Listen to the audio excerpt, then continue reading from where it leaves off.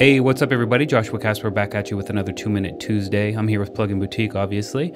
And today we're going to be checking out how to automate the modulation parameter inside of Khords by Loopmasters. And inside of Ableton Live, if I hit A, I can see my different parameters here.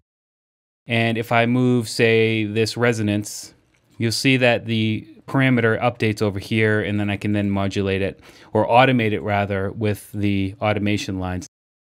You can see here chord, filter, LFO type, rate, phase, amount, all of these different parameters can be done. If I use the modulation over here, you'll notice that it doesn't update. That's what I'm going to show you how to do right now, is automate that. There's another way, before I jump into that though, to configure what is automatable. Because you can see here, whenever you have a large plugin like this, all of the parameters don't show up. Only what you're actually using is going to show up inside of the list right here.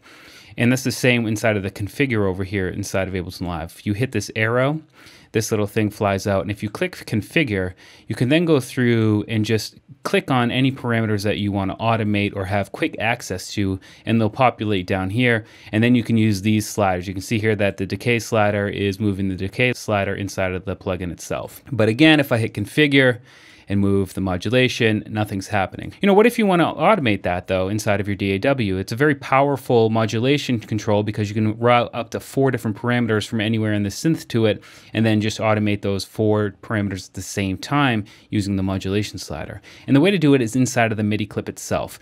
So it's not an actual automation from the program parameter, it's inside of the MIDI clip. Inside of Ableton Live, if you click this little radial button right here, you'll get the envelopes control. And if you come into the MIDI control and come in, you'll see that number 1 down here is modulation.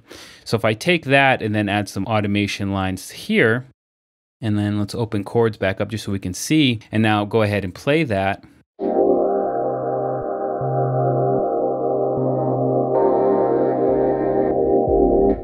Boom, we've got our automation control for the modulation slider without having the need for a MIDI controller to be hooked up. So if you don't have one, or you don't want to hook yours up, boom, there you go. That's how to do it inside of Ableton Live. And of course, like I said, just jump into your MIDI controls inside of any professional DAW will have them, and you'll find your modulation parameter, and that's what you want to automate inside of the MIDI clip itself. Anyway, I hope you learned something. I'm Joshua Casper here for Plugin Boutique, 2-Minute Tuesdays, and I'll see you in the next video.